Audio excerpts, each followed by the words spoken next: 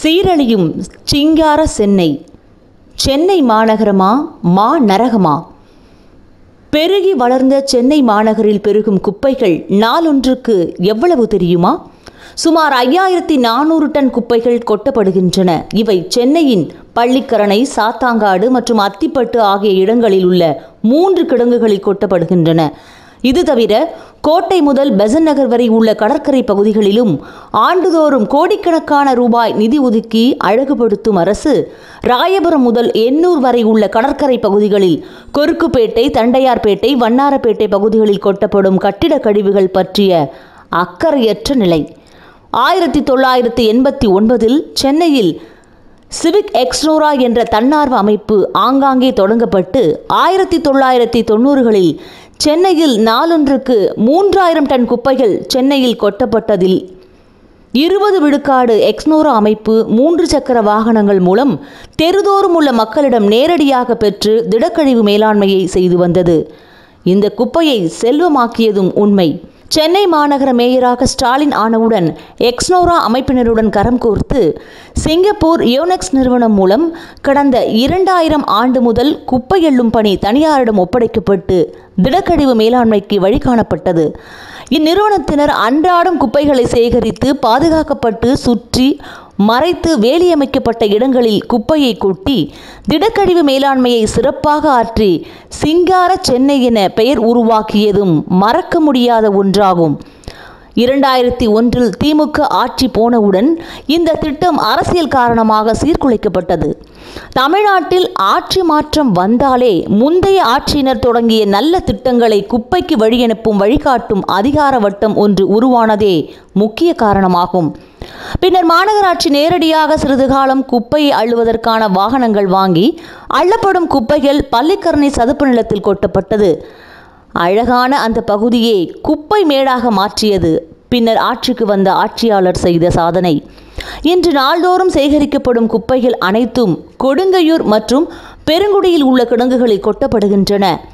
இதில் முறையாக திடக்கழிவு மேலாண்மை நடக்கிறதா என்றால் இல்லை என்ற பதிலே கிட்டும். மட்கும் குப்பை, மக்கா குப்பை என்று ஊழியர்கள் வீதிதோறும் கலெக்ட் செய்யும் குப்பைகள் ஒரு பாயிண்டில் ஒரு சேர தொட்டிகளில் கொட்டப்படுகின்றன. இவற்றை அதிமுக ஆட்சியில் ஒப்பந்தம் செய்யப்பட்டுள்ள ராம்கி என்ற ஆந்திர நிறுவனம் சேகரித்து திடக்கழிவு மேலாண்மை ஆற்ற வேண்டும். இதில் தெருமுனைகளில் தொட்டிகளில் சேகரிக்கப்படும் குப்பைகளை அன்று இரவு நேரத்தில் எடுத்து செல்ல வேண்டும். ஆனால் மறுநாள் காலை மாலை வேளைகளில் குழந்தைகள் பள்ளிக்கு செல்லும் தருணத்தில் போக்குவரத்து நெரிசலை ஏற்படுத்தி குப்பைகளை அகற்றுகின்றனர். அப்படி அகற்றப்பட்ட குப்பைகளை எடுத்து செல்லும் போதே சாலைகளில் குப்பை அபிஷேகம் செய்து செல்வதும் வாடிக்கையாகிவிட்டது. இந்த வண்டிகள் சாலைகளை கடக்கும்போது ஏற்படுத்தும் துர்நாற்றம் இருக்கிறதே சொல்லி மாளாது. கொடுங்கையூர் தவிர்த்து பள்ளிக்கரணை, அம்பத்தூர் அருகில் உள்ள சாத்தாங்காடு, எண்ணூரில் உள்ள அத்திப்பட்டு போன்ற இடங்களில் உள்ள கிடங்குகளிலும் குப்பை கொட்டப்படுகின்றன. ஆண்டுதோறும் கொட்டப்படும் இந்த குப்பை மலை போல குவிந்துள்ளது. இதனை மறுசுழற்சி செய்ய மாநகராட்சி முடிவு செய்தது. இவற்றை 19 கோடி ரூபாயில் மறுசுழற்சி செய்ய இருப்பதாகவும் கூறப்படுகிறது. ஆனால் சென்னை மாநகரெங்கும் ஆங்காங்கே குப்பை மேடுகள் குவியல் உருவாக்கப்பட்டுள்ளதே நிஜமான நிலையாகும். இவையே சென்னையில் பரவும் பல்வேறு நோய்களுக்கு மூலாதாரம்.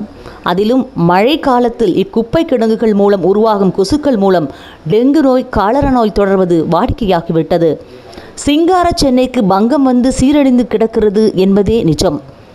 கடந்த 2010 மதுரை தியாகராஜர் பொறியியல் கல்லூரி சிவில் துறை பேராசிரியர் வாசுதேவன் நெகிழி குப்பைகளை கொண்டு தார் சாலை அமைக்கும் போது செலவினத்தை குறைப்பது மட்டுமின்றி தரமான சாலை அமைக்க முடியும் என்று தனது ஆய்வுகள் மூலம் கண்டறிந்து அவர்களின் கல்லூரியில் 2 கிலோமீட்டர் தூரம் முதலாக சாலை அமைத்து வழிகாட்டினார். அதை உள்ளாட்சி அமைப்புகள் கடைபிடித்து இருந்தாலே நெகிழியின் மூலம் சாலைகள் அமைத்து நெகிழியை ஒழிக்கும் முறையை உருவாக்கி இருக்கலாம். மேலை நாடுகள், குறிப்பாக அமீரக நாடுகளில் நெகிழியின் பயன்பாடு அதிகம் இருப்பினும் அவற்றை முறையாக சேகரித்து மறுசுழற்சி செய்து பிளாஸ்டிக் சாலைகள் அமைக்க பயன்படுத்துகின்றனர்.